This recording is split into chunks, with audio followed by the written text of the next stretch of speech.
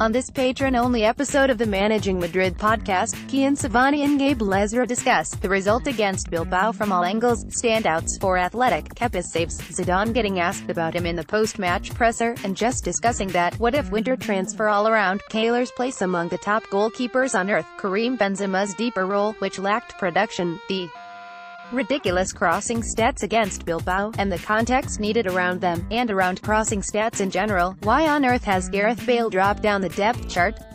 What do we do on the day Cristiano Ronaldo stops scoring? James Rodriguez fire incoming, rotations, tactical flexibility, and how much it correlates with success, now and historically, Real Madrid or otherwise. Managing Madrid is a hub for all Madridistas with updated news, PDS, tactical analyses, artwork, and of course, podcasts. It also serves as a means for Real Madrid fans to connect and discuss the team.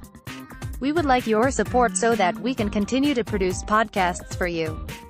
The site is run by a small team that works tirelessly around the clock to make it into what it is today.